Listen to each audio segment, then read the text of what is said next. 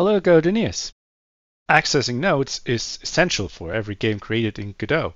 But if you're new to Godot, it can be a bit confusing. So we're going to explore how node paths work and how you can get access to other nodes in your scene. At the end, we'll cover a very useful technique which can greatly simplify accessing other nodes and can make your game more robust to changes. This is a beginner level tutorial. It is enough if you can read a bit of GDScript to understand the concepts of this video. So we start with a very simple example. Right now we have a player scene. You can see that we have a player node, and below the player node there's a sprite node. And what we want to do is we want to change the color of the sprite by changing its modulate property down here. So maybe to red. But we want to do this in a script. So first thing we do is we attach the script to the player node, and then we remove everything that we don't need. And we're going to write our code here in the ready function, so it will immediately execute. Okay, so now we want to change the color of the sprite. How do we get access to the sprite? In Godot, there's two ways in which you can get access to another node. One is the getNode function, getNode. And the other one is the so-called dollar notation. So you can write dollar and something behind it. And these two are the same thing.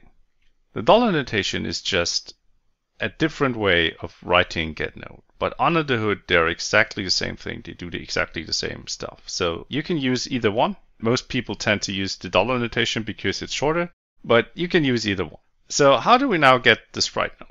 We can write getNode. And then we need to write what is called a node path. A node path is, as the name says, a path to a node. And it is always relative to the node where the script is on. Right now our script is on the player node, so this node path is relative to the player node. We want to have the sprite node which is below the player node, and we can just write its name. So we can say sprite. Sprite is the name of this node, and that's why getNode sprite gives us this sprite node. And now we can write modulate equals color red. Let's try that out. Okay, that works fine. Now if you want to write this in dollar notation, it is the same process. So you write dollar and then the node path. The node path is the same, so we can just write dollar sprite. Note that with the dollar notation, you don't actually need the quotes all the time. There are some cases where you need the quotes, which we will come to, but for most cases, you can just write the name. Okay, let's try that out. That also works. Now, what would happen if we want to access this sprite node, but it's not directly below the player, but there's a few nodes between them. So let's quickly add a few nodes. If we run this again, it will not work because now the sprite node is 2 levels down and it's not directly below the player node anymore. So you get an error, invalid set index on null instance. And the interesting part is this on base null instance, which tells you, okay, we tried to write the modulate property on something that was not found, right? The null instance means it couldn't find a node, and now this thing is null. So we need to use another node path. Again, we first start with getNode, and you see already how the editor gives us some clues. So we start with node A, and then we write a slash, which means, okay, now find something below node A. And we want to find node B below node A. So that is node B.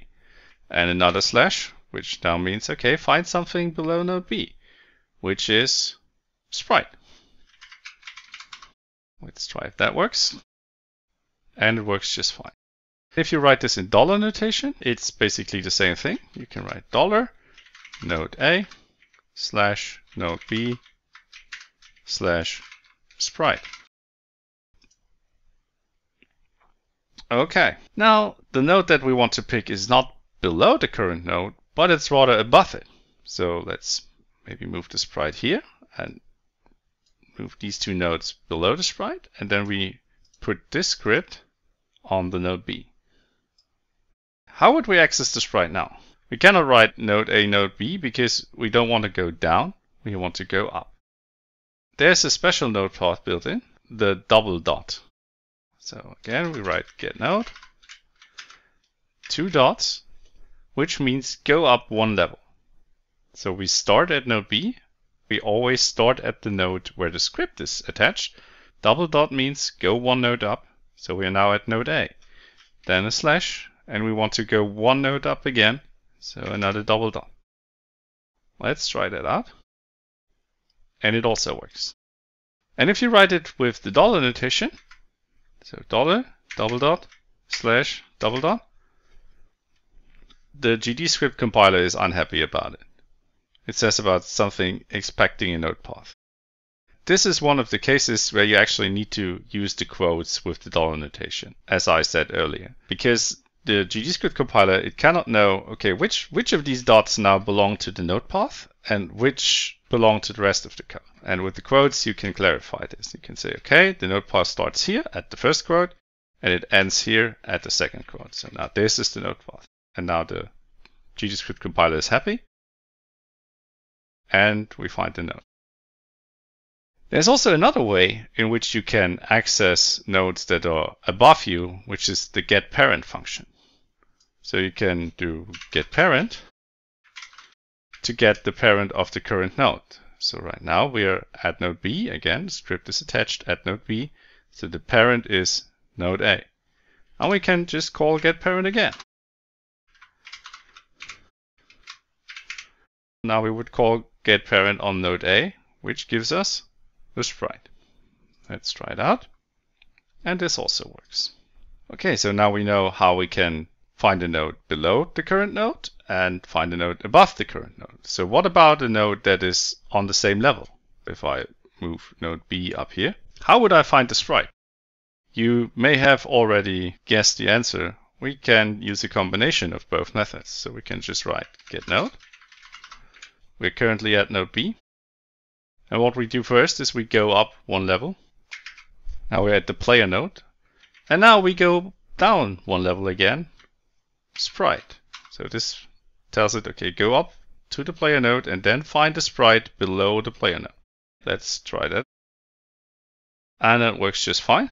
And if you want to use the dollar notation, if you have dots in it, it's a good idea to use quotes. So that also works. There's one more thing, which is what if we want to access the node where the script is at? So if I move this script to the sprite node and I want to access the sprite itself, how would I do that? There's another special node path, which is the dot. So we can do get node dot. And dot means this node. No up, no down, this exact node. Let's try this out. Okay, that works. However, that is a lot to write. There's also a built-in keyword in GDScript which refers to this node. So you can just say self. And self means, okay, use this node. Let's try this out. It also works. The GDScript compiler is actually pretty smart. It can even know that you mean this node without writing self. So you can just leave that out. And it will still work. So now we have found out quite a few ways in which you can write node paths to access nodes that are on the tree. And we also have seen that the node paths are different depending on whether the node you want to access is above, below, or at the same level. Wouldn't it be nice if there was a way that would always work the same way? Because right now, every time we move a node, we need to change the code. If I move this script to the player, I need to change the code. I need to write getNode sprite. But if I move the script elsewhere, or if I move the sprite node elsewhere, my script breaks. It's no longer the correct path. So how can we fix that? We can fix that by using a feature called Scene Unique Nodes. We can right-click on the sprite node and select this Access as Unique Name option. And you can see the sprite gets a little % icon.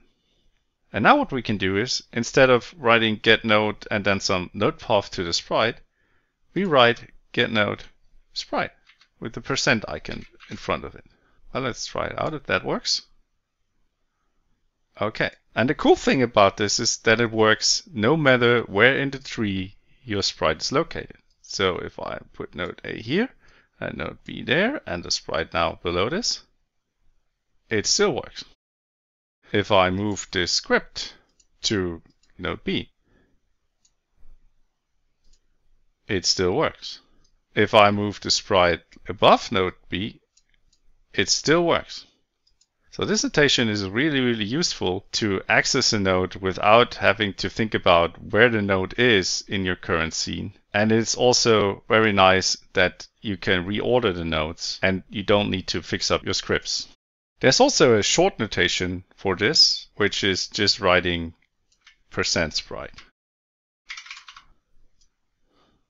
So this is the equivalent to the dollar notation. Again, it's all the same thing. It doesn't matter if you write %sprite or get node. In the end, everything is a get node. We learned in this video that we can access nodes with the dollar notation and the get node function, both of which are just two different ways to do exactly the same thing.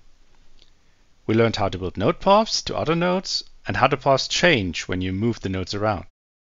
We learned that node paths are resolved relative to the node which runs the script.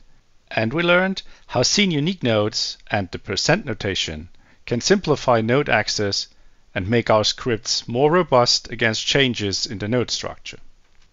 I hope this has been helpful. If you have additional questions, please post them in the comments. If you like this video, please give it a thumbs up and maybe consider subscribing to the channel to get notified when new videos are posted. Thank you very much for watching and happy codeineering!